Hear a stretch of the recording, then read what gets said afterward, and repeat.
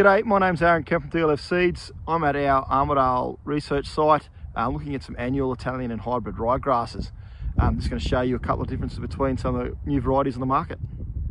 This is Mac 1 annual ryegrass. Tetraploid. It's doing exactly what a tetraploid annual should do. Great big shiny leaf. It's about ready for its first grazing. Leapt out of the ground. This is going to provide good quality feed right through the winter. This is a high quality annual ryegrass and a top shelf variety.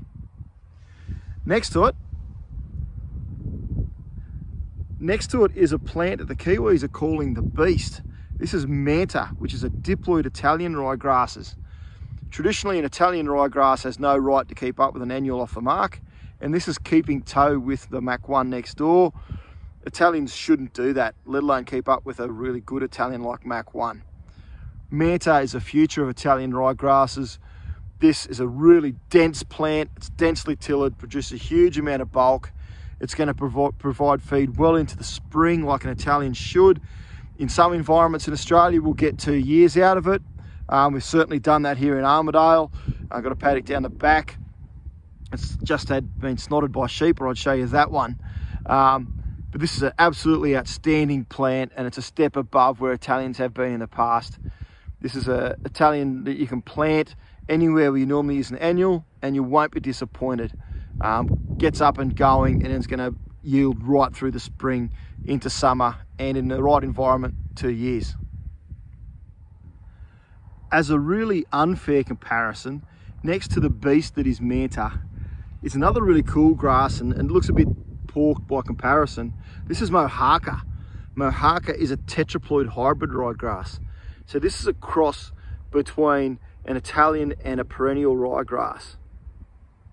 In the New England here, this will do 3 to 4 years quite comfortably. In most places where perennial ryegrasses survive well, this will do 4 years. In reality, the best years are in its first 3. What is cool about this grass is going forward, this is going to be a really good alternative to perennial ryegrass in perennial ryegrass environments, because this really rips out of the ground as well. Obviously not as quick as what the Manta is or the Mac 1, but this is a hybrid. Does a different job.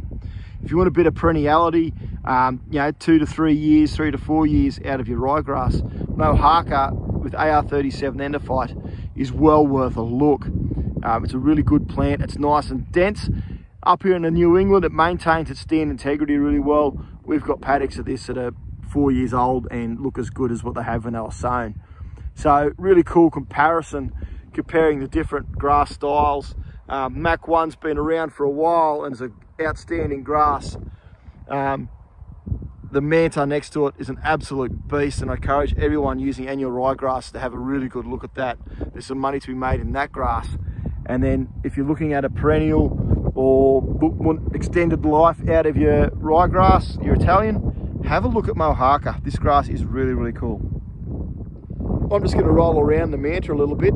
So if you want any more advice, just contact your local DLF sales agronomist.